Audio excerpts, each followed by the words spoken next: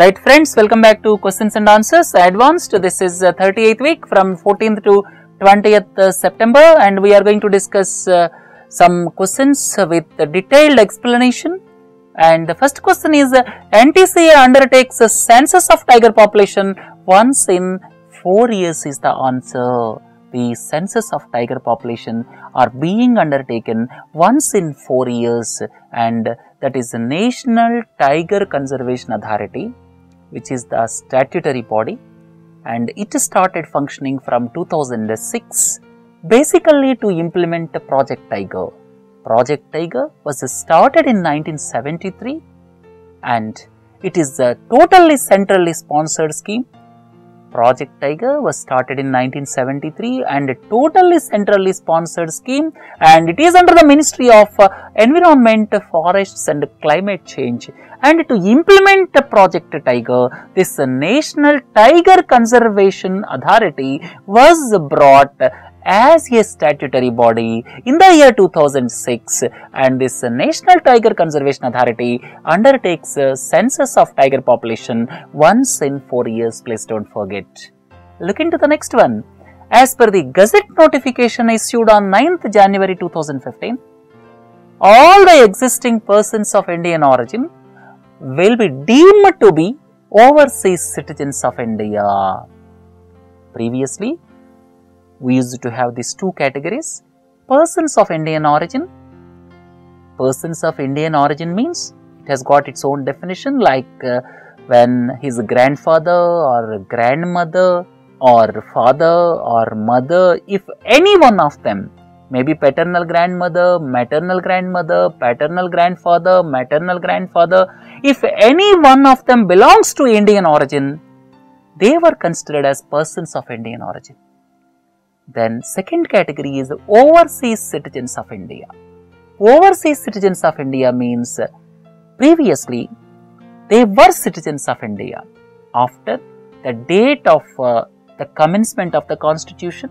That means our constitution came into force on 26th January 1950, and subsequent to that, at any point of time, they were citizens of India, but at present they are no more citizens of India.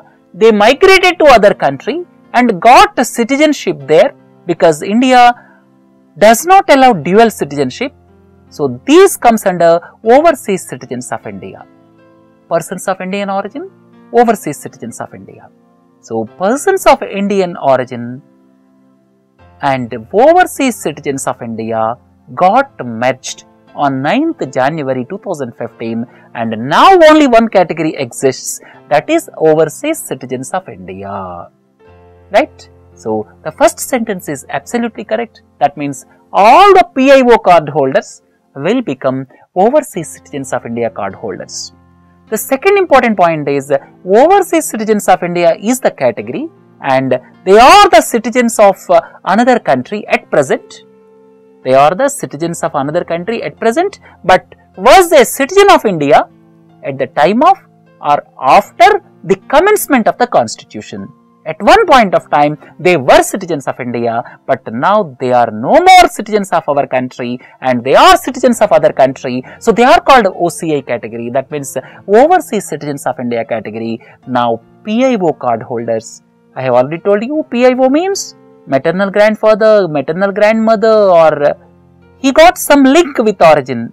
He got some link with Indian nationality. So these people are persons of Indian origin. Now two categories do not exist. Now persons of Indian origin merged with overseas citizens of India. Please don't forget. Now only one category exists, that is overseas citizens of India. So the second sentence is also correct. Look at the third sentence. OCI is also applicable for nationals of Pakistan and Bangladesh. Absolutely wrong. This overseas citizens of India category is not applicable for nationals of Pakistan and Bangladesh. So the third sentence is wrong. 1 and 2 sentences are correct. So the right option is 1 for this question. Look at the next one. Agritech Infrastructure Fund. Agritech Infrastructure Fund was created with a corpus of rupees 200 crore to promote national agriculture market.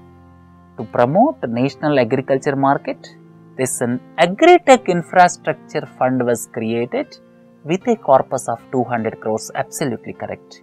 Look at the second sentence. The main purpose of this Agri-Tech Infrastructure Fund is to integrate common e-platform between farmers and traders. That means, that is connecting farmers and traders by creation of e-mandis. That means bringing 585 regulated markets under e-platform. That means the establishment of e-mandis, bringing 585 mandis onto the platform over a period of 3 years. That is the main aim of this Agri-Tech Infrastructure Fund, basically to give better service to the farmers as far as the cost of agricultural produce is concerned, so as to eliminate the middlemen, so as to eliminate the exploitation of farmers. This national agriculture market is being contemplated for that 200 crores is kept, which is known as Agri-Tech Infrastructure Fund. Right? Look into the next one. Jagmohan Dalmia, who passed away recently, was the president of BCCI. He was president, this is the second term. Previously, he was the president of BCCI from 2001 to 2004, and now from March 2015 till his death, he was president of BCCI. And please don't forget, he also worked as the president of International Cricket Council from 1997 to 2000. Please don't forget, he passed away recently in Kolkata. Consider the following statements. 20% safeguard duty on specific range of steel products will protect the domestic steel industry to some extent. 20% safeguard duty. This 3 duties, please don't forget. One is a safeguard duty. The second one is anti-dumping duty. Third one is anti-subsidy countervailing duty. One is a safeguard duty. The second one is anti-dumping duty. Third one is anti-subsidy countervailing duty. Now this question pertains to safeguard duty. I will limit my discussion to safeguard duty. Safeguard duty is being imposed when the government feels that because of cheap imports, temporarily Indian industry is being injured. Cheap imports, if they cause injury to the Indian industry, injury can be caused not only to the human beings, but also to the industry. Because of cheap imports, Indian industry will suffer, that is injury to the Indian industry. This is a temporary phenomenon. Cheap steel products are coming from China, South Korea, Japan in recent times because of a glut in the world market, and that is causing injury to the Indian steel market. That's why this 20% safeguard duty was imposed. This safeguard duty, what is the procedure of implementing this safeguard duty? For implementing this safeguard duty, Director General Safeguards, which is under the Department of Revenue, Ministry of Finance, Director General Safeguards will recommend, and subsequently Board of Safeguards headed by Commerce Secretary, and if there is genuine reason, then he will recommend for implementation and Ministry of Finance will notify the implementation. This is the procedure. So please don't forget, Director General Safeguards is under the Ministry of Finance and Board of Safeguards is with the Ministry of Commerce, right? And Ministry of Finance will finally give notification for this safeguard duty, right? This is the right sentence. Look at the second one. Safeguard duty will not be applicable to the countries which India has free trade agreements. Absolutely wrong. safeguard duty is applicable for all the countries. It is a temporary measure, and recently this safeguard duty was imposed for a period of 200 days. It is applicable for all the countries, irrespective of India has free trade agreements or not. So please correct the second sentence. This safeguard duty will be applicable to all the countries. So please correct the second sentence in this question. Look at the next one. There was a controversy with regard to allowing Paresh Parwa to visit his ailing mother. He is heading the anti-talk faction of ULFA. Interpol issued a red corner notice against him. What is Interpol? Interpol is International Criminal Police Organization. International Criminal Police Organization. Where is the headquarters? Headquarters is in Lyon in France. This is International Criminal Police Organization. It runs with contribution from the countries. At present, there are 190 countries. Interpol is the name basically which came from radio telegraph code for the organization. Basically, the organization is International Criminal Police Organization.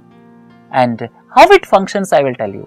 Some X has committed some atrocity in this country. Some X has committed some atrocity in this country. He is Indian national, committed some atrocity, and he left the country, and now he is staying in Germany. And to arrest him, India will take the assistance of Interpol, and Interpol will issue red corner notice, and Germany is required to arrest him and send him back to India. So Interpol is the organization which issues a red corner notice. There are several notices, red corner notice, blue corner notice. I am not going into those details. This red corner notice is issued by International Criminal Police Organization based on the request made by one member country to Interpol to arrest a criminal who left the country after committing the atrocity. Right, so the second sentence is also correct. Interpol is the Intergovernmental Criminal Police Organization and the headquarters is in France. Please don't forget. Look into the next one. Balco. Balco is Bharat Aluminium Company. It is a subsidiary of Vedanta Group. Decided to shut down its plant at Korba, Chhattisgarh. Right sentence. Recently, Balco decided to shut down its operations at Korba in Chhattisgarh. This is the right sentence. Look at the second one. Companies can close their operations based on Sikh Industrial Companies Act 1985. Absolutely wrong. Companies can close their operations based on Industrial Disputes Act 1947. Please correct the second sentence. Companies can close their operations based on Industrial Disputes Act 1947. Third sentence. There is not much demand for aluminium in the country is absolutely wrong. There is demand for aluminium, but the problem is aluminium prices fell from $2,200 per ton to $1,600 per ton during the past 8 months. And because of this reason, cheap imports are coming to this country. That's why domestic industry is not able to run with profitability. That's why Balco decided to close its operations. So only the first sentence is correct. So the right option is 1. Second and third sentences are wrong. Please correct second and third sentences. Look at the next one. For August 2015, wholesale price index inflation is minus 4.95%. All of you are well aware. Wholesale price index for August stood at minus 4.95%. It is in negative territory for the past 10 months. And at the same time, CPI inflation also reached its historical low of 3.66%. This is a factual statement, absolutely correct. Second one, these figures are released by Central Statistics Office. This is absolutely wrong. Please don't forget who releases what. I would like to tell you, Central Statistics Office under the Ministry of Statistics and Program Implementation releases Consumer Price Index, Index of Industrial Production and GDP. CPI GDP, IIP. These three are released by Central Statistics Office. And two indices, that is the progress of core industries. There are 8 core industries where electricity has got maximum weightage. Please don't forget, there are 8 core industries. The progress of core industries, how they are performing along with the wholesale price index, is released by Office of the Economic Advisor, Department of Industrial Policy and Promotion, Ministry of Commerce and Industry. So please don't forget, WPI and core industries growth are released by Office of the Economic Advisor, Department of Industrial Policy and Promotion, Ministry of Commerce and Industry. Please don't forget. So please correct the second sentence. Third sentence, food articles have nearly 50% weightage in consumer price index and manufactured products outweigh others in wholesale price index basket. That is absolutely correct. Food outweigh in consumer price index and wholesale price index constitutes manufacturing products, and that's why at the consumer level this consumer price index is considered to be more factual from consumer point of view. That's why Reserve Bank of India also looks at the CPI inflation only. So for the given question, 1 and 3 options are correct, second one is wrong. Please correct the second sentence. So for the given options, third is the right option. Right friends, look at the next one. Government imposed 20% safeguard duty on hot rolled flat steel products. Just now we have discussed, it is the right sentence. Second one, these can be imposed to safeguard domestic industry as a temporary measure. Absolutely correct, but they are World Trade Organization compliant. Please correct the sentence. This is safeguard duties, anti-dumping duties. The third one is anti-subsidy countervailing duties. These 3 can be imposed when the need arises and they are WTO compliant. So WTO or World Trade Organization permits imposition of these 3 duties when the need arises, right? So please correct the second sentence. This safeguard duty is WTO compliant. Look at the next one. Foreign currency convertible bonds are the bonds issued by the listed companies in the overseas markets. Absolutely right sentence. This foreign currency convertible bonds are the bonds issued by the listed companies in overseas market. Why they take or borrow money from abroad? Because by issuing bonds, they borrow money from abroad because of the reason the interest rates in developed economies much less in comparison to interest rates in India. The second point is, the interest rate paid by them is normally less but will have a clause to convert them into shares midway through at a pre-agreed price. Absolutely right sentence. The meaning of convertible bonds is they can be converted to shares at a pre-agreed price. Why companies borrow money from abroad? Because of the basic reason the interest rates are less there, right? So both the sentences are correct here. Look at the next one. Manas National Park is in the red list of IUCN. Absolutely right sentence. Manas National Park, it is in Assam. It is in the red list of IUCN. What is IUCN? IUCN is International Union for Conservation of Nature.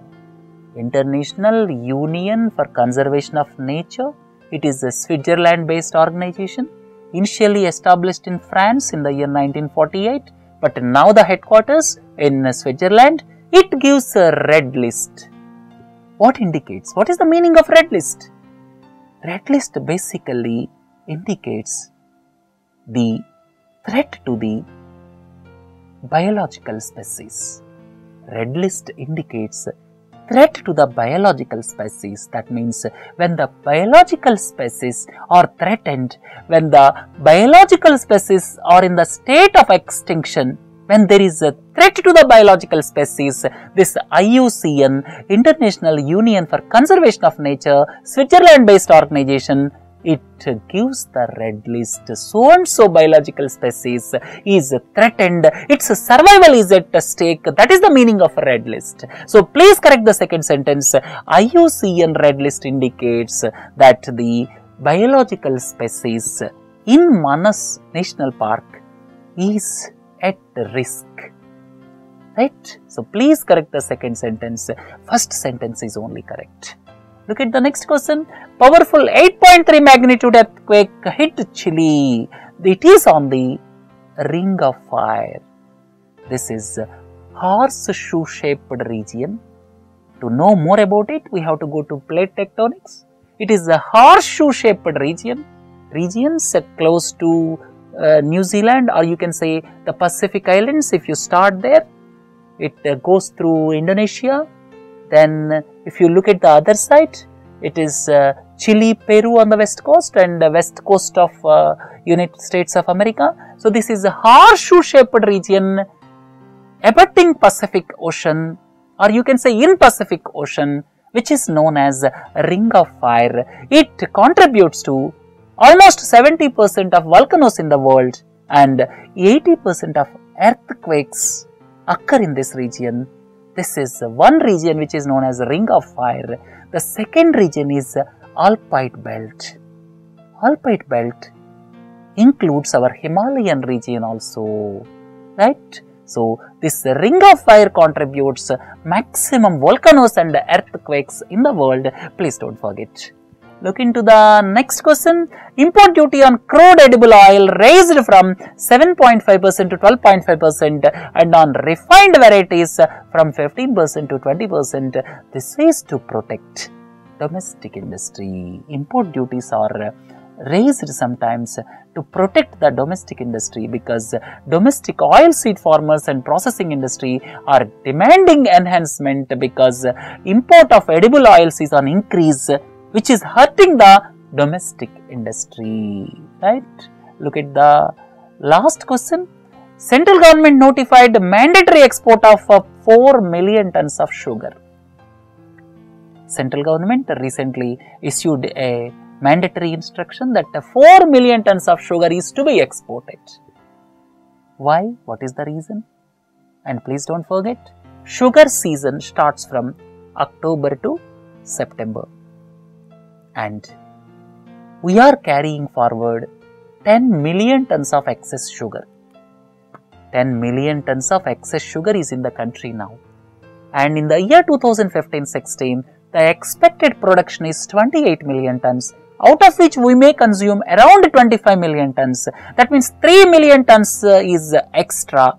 So by the end of crushing season of 2015-16, we will be left with 13 million tons of excess sugar, because of which there may be fall in prices. So to protect our sugar industry, government kept export target of 4 million tons during this year. That is the main reason for imposing target of this export of sugar, right? So with this, let us conclude questions and answers advanced, and please to join for lecture as well as news analysis and features. We are discussing several important events, and have a nice day. Thank you.